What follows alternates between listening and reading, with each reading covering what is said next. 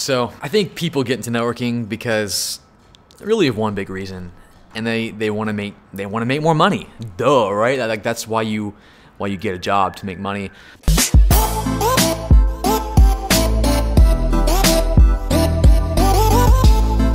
So there's a big question that begs the question: how much money could you or can you make in networking? Is it good? Can you make good money in networking? Yeah, you can. So how much can you expect to make as a network engineer? Now, I have to say this, and I know people just hate it when I say this, but it depends. It depends on a lot of factors. It depends on where you live. It depends on how long you've been doing it. It depends on what certifications you have, and it really depends on how well you marketed yourself. But yeah, it's gonna range depending on where you are. And I know people hate that answer, but it's just how it is, right? But I can tell you for me, I'm in a hot market, Dallas. Cost of living's pretty good. I mean, it's not like the hottest market, but it's a really good market for IT. I can vouch for that at least. How much did I make when I first started out? So when I was a junior network admin, I made about $45,000 a year, and I think I was underpaid for what I did. Because at the company I started out in the help desk. I moved up to junior network admin, and then I moved up to the primary admin. And at that time, I was making about 50. I learned a lot and took care of a lot of things, and they realized that, so they gave me a raise shortly after to $55,000 a year. I was kind of stuck there for a bit. I was working hard, I was killing it, but I wasn't getting a raise. So when it comes to how much a network engineer makes, it's complicated because a network engineer who stays at one place for a long time is going to make a lot less money than someone who will market themselves really well and is not afraid to change jobs, which is one thing I did. So what I did, it's kind of a funny story, is I found another job. I wanted to get more experience in another company.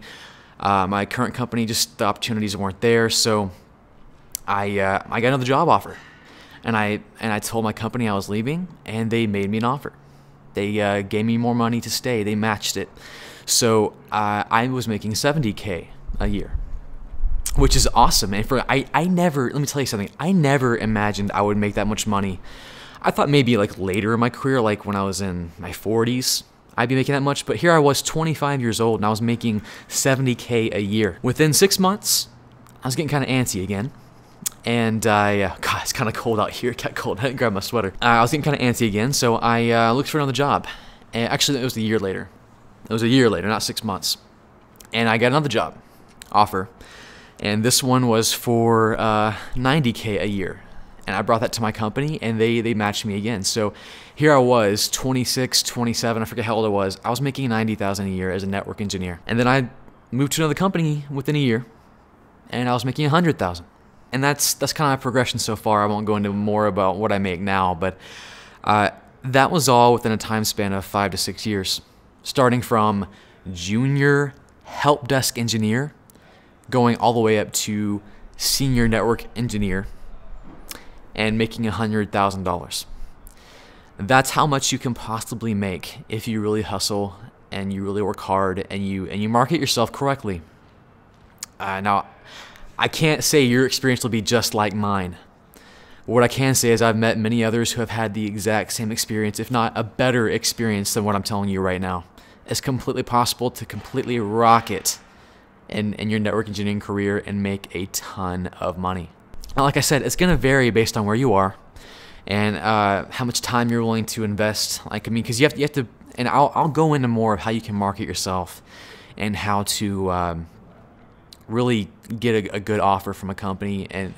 But I'll tell you this, engineers who are stagnant, who stay in one place, they don't make as much. Because a company, they have you, and they're going to give you incremental raises every year, if that, based on your performance. But the real money comes in when you make a change, when you move to a different company, which is harder on you, right? But it's totally worth it. I can tell you that from experience. Now, I'm at the point in my career where I could make a lot more if I wanted to. And I've gotten job offers that pay me more, but they're not what I want out of life. It's not the kind of work style I want, my kind of work-life balance. Honestly, I never thought I would have that choice in my life. I'm so blessed to be in my position, and you will be too. Network engineering has treated me good, and it will you too if you really try hard, get in there and hustle, if you contribute to the community, if you give back as much as you're given, you're going to have a good time. Trust me. So really, how much can a network engineer make? It's up to you. It depends on what you want. It depends on how hard you're going to work. It depends on really how much you want to make. Because like for me, I'm fine right where I'm at.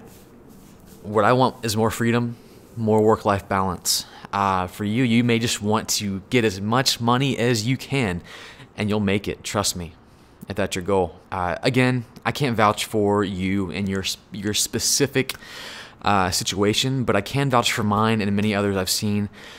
There is a possibility for a lot of money for you. But anyways, that's my 2 cents. I hope that's encouraging for you. If you're currently striving towards becoming a network engineer and you're working on your CCNA, you need some kind of like carrot to look at, to chase after. I hope that incentive will tell you what you need to do. Anyways, that's about it. Again, this is part of the 10 days of NetworkChuck giving stuff away for free thing. I'm giving away 5 of David Bomble's Packet Tracer CCNA labs. Actually, hold on a second, Chuck. 5? Only 5 courses? I think we can do a little better than that today. I mean, it's like day 7 already. It's time to ramp it up. Christmas is here. So no, we're not doing 5 today. We're gonna do 10. And not just 10 of the Packet Tracer courses. No, we're gonna bundle this. So, in addition to the Packet Tracer courses, I'll be giving away the ICND1 and ICND2 course from David Bomble.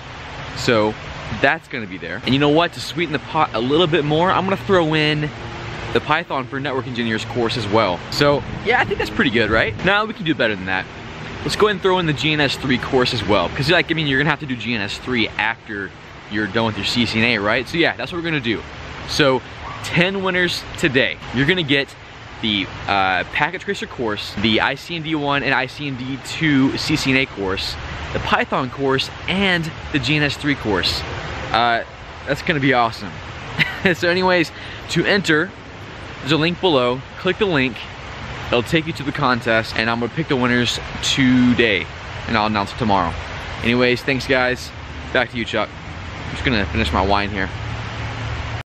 Anyways, that's about it, guys, and I'll see you tomorrow.